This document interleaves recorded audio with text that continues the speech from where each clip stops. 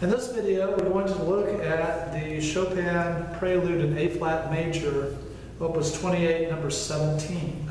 So I asked you to listen to this and to at least identify the return of the opening and then try to analyze the song form structure.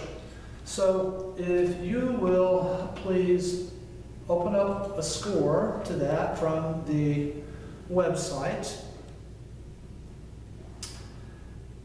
Then we're going to listen to a recording of this and to talk through the analysis. So, like the Mendelssohn spinning song, this example starts with a simple introduction that is 2 measures long, and it's just a repeated A-flat major harmony. It's in 6/4 inversion, but the main theme, the opening theme, is presented in the 3rd measure.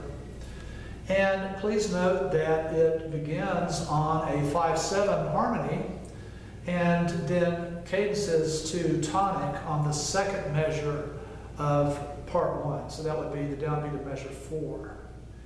And so this is a homophonic texture. You hear the melody in the top voice.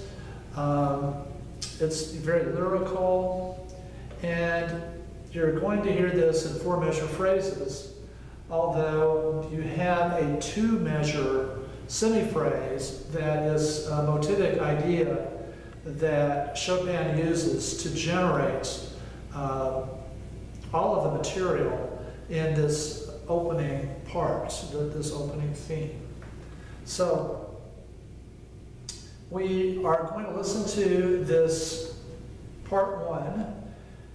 I might point out that at the end of the 2nd phrase that you have a half cadence, so that is the last measure of the 2nd system, and that, so it's a cadence on a 5 chord on E-flat major, and then you have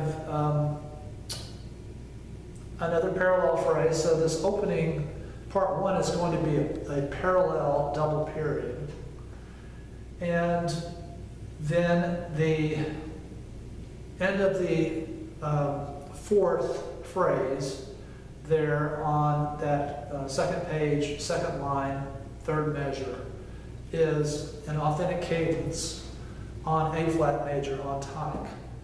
And so the overall form is a parallel double period for this part 1. And so you're going to listen for the way that that comes back at part 3, and then when it comes back as part 5. And as I mentioned earlier, you want to always compare the way that returning material is treated and make a statement about that. So what happens then, straight away on that 2nd page, 2nd system, 4th measure, where you have a G sharp in the melody and an E natural, is that we have at that point an inharmonic modulation. And it just shifts to A major. So that 1st measure is an E7 going to A major at the end of that line, at the 2nd line of 2nd page. All right, but let's listen to the presentation of the opening part, and we'll stop it when we get right there at the inharmonic modulation, where we begin part 2.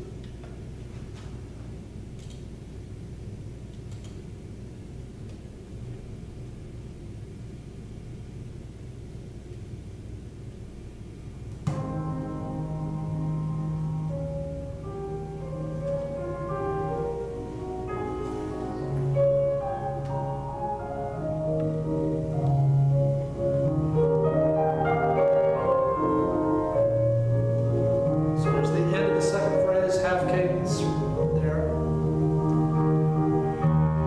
Just the 3rd phrase.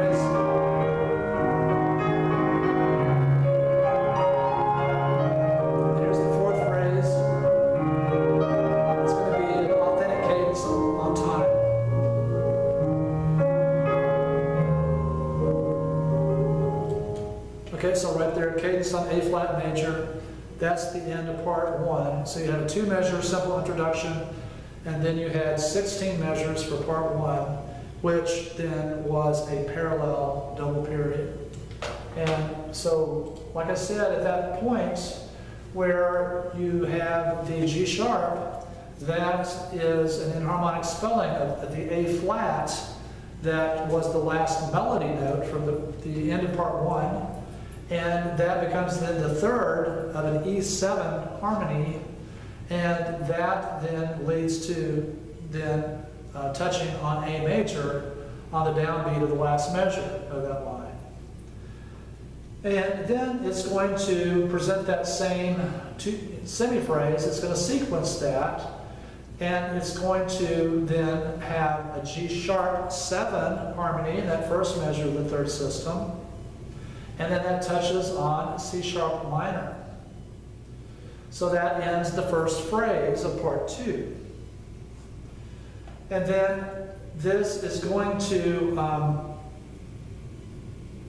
touch on E major for a moment, and you're going to hear some repetition in the middle of this phrase that is going to lead to a cadence on E major that occurs there in the third measure of the fourth system of the second page. So what we had was a 4-measure phrase, and then we had another phrase that was extended by an extra measure. And that was with repetition, so it was the third measure of the second phrase, which is that first measure of the fourth system. And it cadences on E major. All right, so once the cadence is on E major, then you're hearing that you're in that key. The final measure of that line, then, you're going to hear that minor 4 chord. And I mentioned that previously about that borrowed chord being something with this particular prelude that Chopin uses at several points in the prelude. So that'll be the first time that you hear it. And so I would make the case that when you hear that minor 4, then that is the point where the retransition begins. And that is going to connect you to the first return of the opening material. So in other words, it's going to connect you to part 3 that occurs at the fortissimo there on that second page. And that occurs there on the bottom line, the bottom system of the second page. So it's the second measure there where it's marked, fortissimo. So again, this is an enharmonic modulation back to the opening key of A flat major.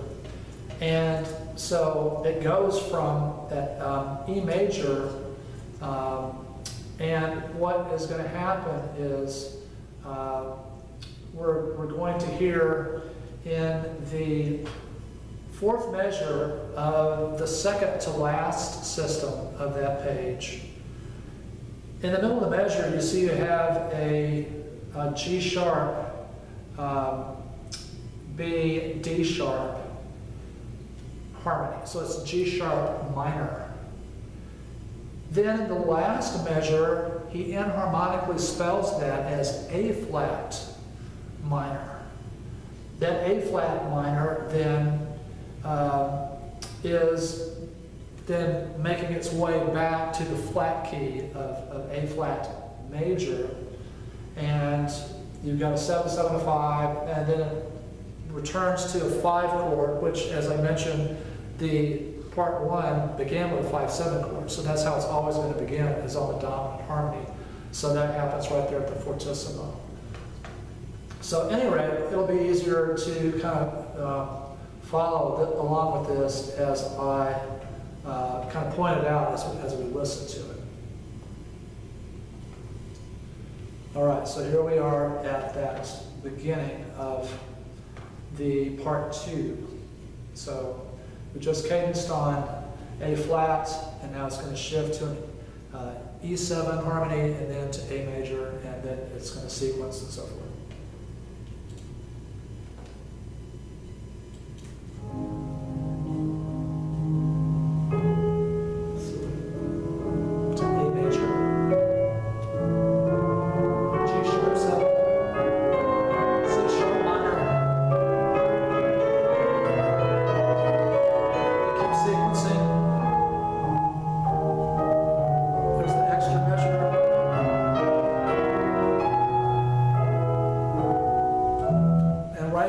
Cadences on E major. And now this is where you're going to hear that minor 4. Right here. So A minor, back to E major.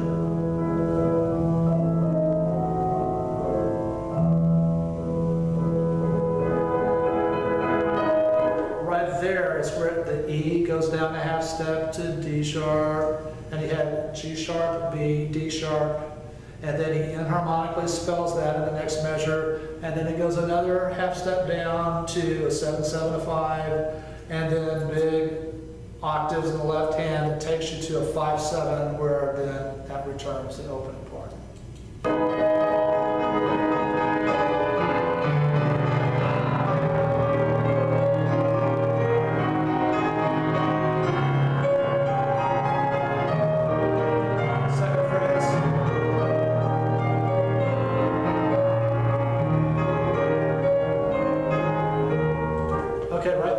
In the second phrase, just like you heard in part 1, which the first time you heard it, that second phrase was a half cadence. He does the same thing here, but now instead of giving you the whole parallel double period, he just from that end of the second phrase is going to have another enharmonic modulation.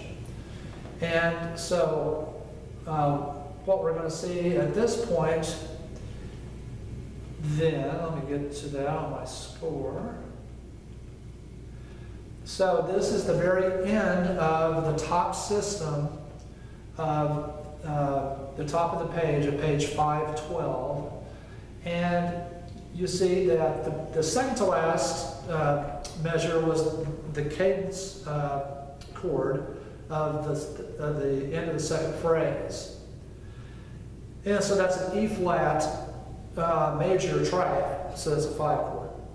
So you see the bass that you have an E flat. Well, then in the next downbeat you have a D sharp. So that's the enharmonic spelling of the E flat.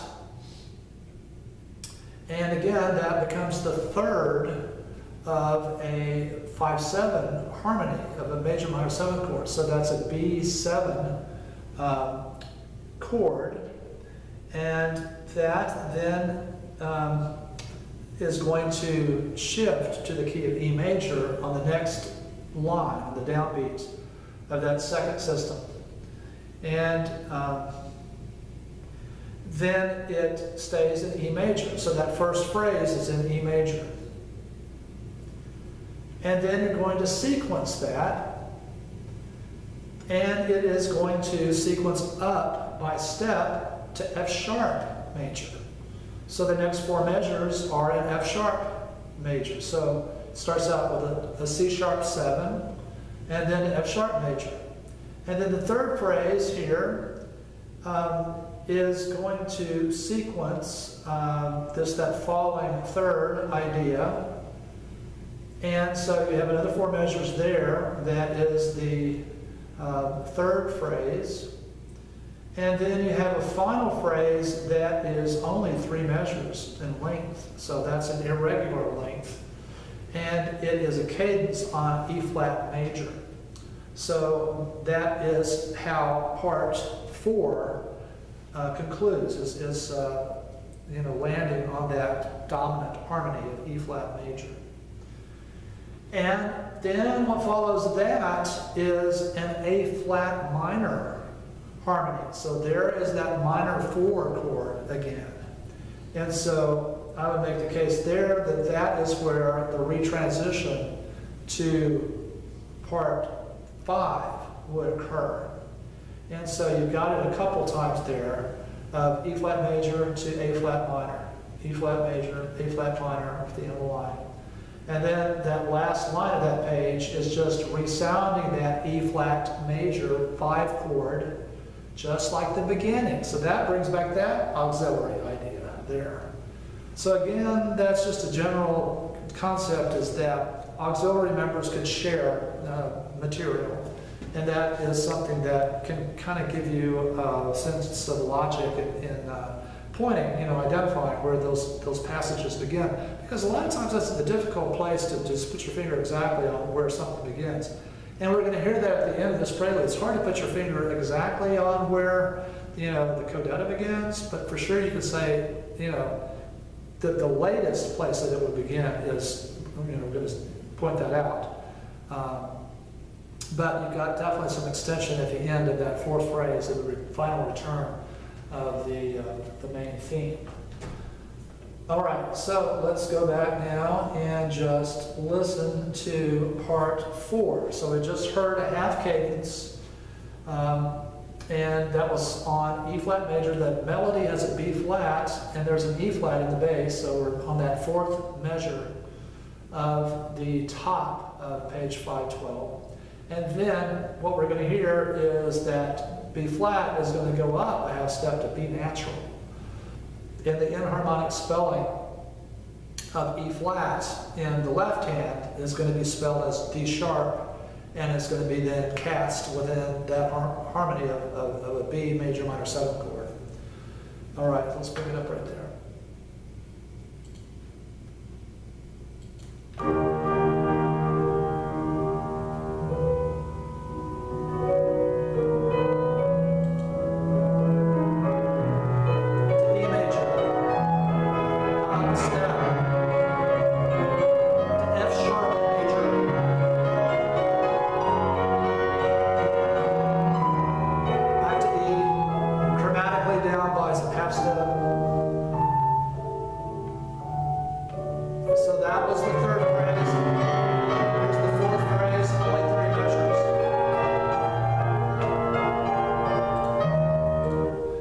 So that was the end of part 4.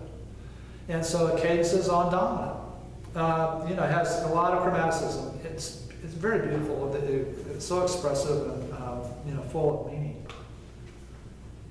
So at this point, then we're going to hear from that E flat major dominant chord. Then you're going to hear an A flat minor chord, that minor 4 chord, and for sure it has that sense of nostalgia about it. And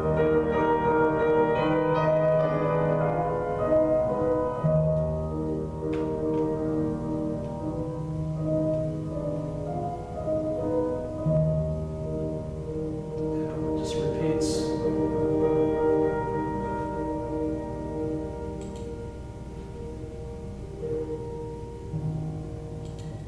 And right there is the return, the final return. So that's part 5. Now, this final return, you're going to hear this presented. I mean, it's kind of unusual, the performance direction there, because he marks sotto voce, so that's a whisper. It's pianissimo, but you have a sforzando there in the bass. And so, I mean, you'll hear some pianists play it really loud. This is Grigory Sokolov, the great Russian virtuoso, great artist.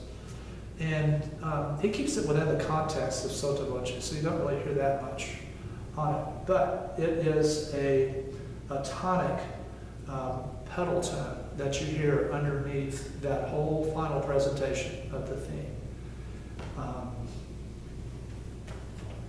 So he brings the whole thing back, and then at the end of the 4th phrase, then you're going to hear that minor 4 chord again.